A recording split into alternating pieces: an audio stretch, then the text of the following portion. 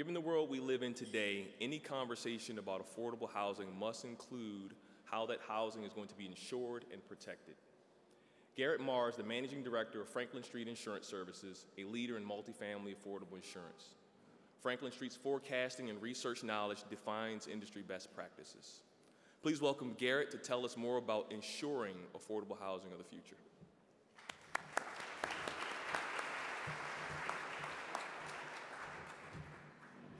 Hey everyone, it's an honor to be here. Like Manser said, my name is Garet Marr. On behalf of Franklin Street, we have several members of our team here this evening. It's the partnership that we have with NHP is it's hard to put into words how much we appreciate the opportunity we've had over the past few years to really work hand in hand with them on every aspect of insurance and overall risk management.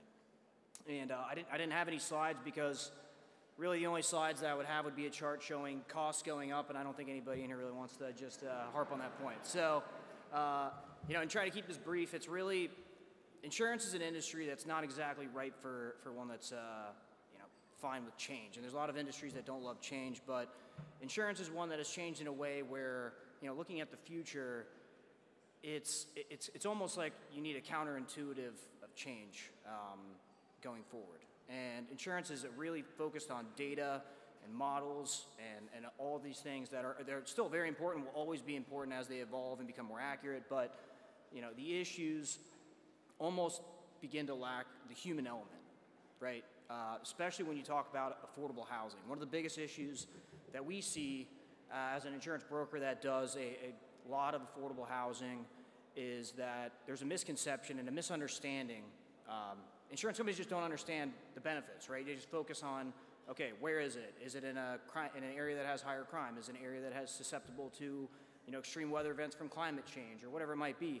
And the focus is on that. And what's missing is the focus on what's the story, right? And so what has to happen going forward is not just obviously improvements in technology and modeling and data, but it's really about telling the story of, groups like NHPF, Operation Pathways. I mean, thankfully, for so many people in this country, they offer, and many people in this room work in an industry where they're offering essential services and sustainable housing for, for many, many residents who need it most, right?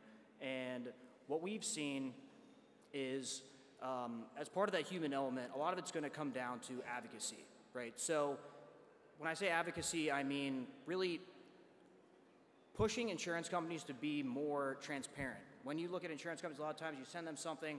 I mean, if anybody who's dealt with insurance for their portfolio or a single property or even their house, it's it was declined because of whatever, or the company's not renewing because of some reason that's vague and doesn't make any sense.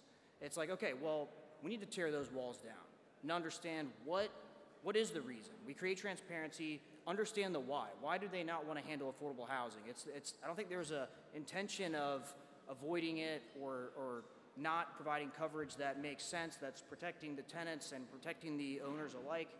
But what it does is it just causes issues from top to bottom. And so the goal of understanding the why is so then we can then educate. That's the second point. We need to educate insurance companies about what are the benefits of affordable housing, telling the story not just on a deal by deal or portfolio by portfolio level, but telling it across the industry, right? There's obviously events that are due to climate change, extreme weather events that take place. That is out of our control.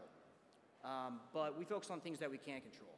And so once these insurance companies are educated, and that's what we aim to do every single day. But once they're educated, then we can say, okay, how do we initiate collaboration between the private insurance market and the government to create not just collaboration in insuring affordable housing, but in incentivizing investment in affordable housing at the same time.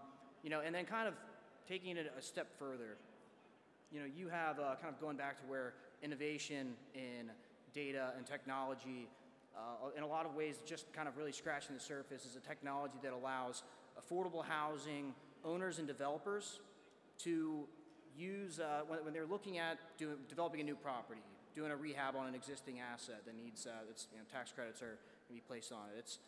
You are able to look at an asset and understand, okay, what do we need to do to make sure this building can sustain climate change and extreme weather that's as a result of climate change far into the future? How can we build, put infrastructure at the property level to raise it out of flood zones prior to development?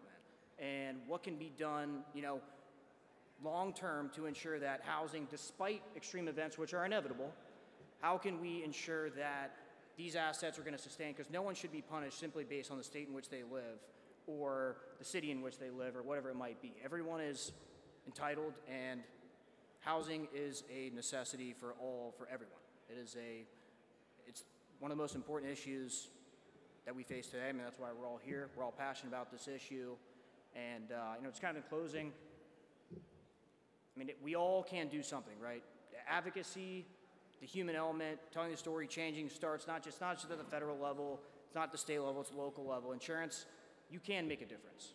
And that's what we really push to do. I mean, we've been able to, I don't think I've ever heard really, Mansur, to quote him, he said it to me a few different times, said it to us, is I don't want to be right, I want to get it right. And so we work together to find solutions, and we can all be part of that solution. So thank you, everybody.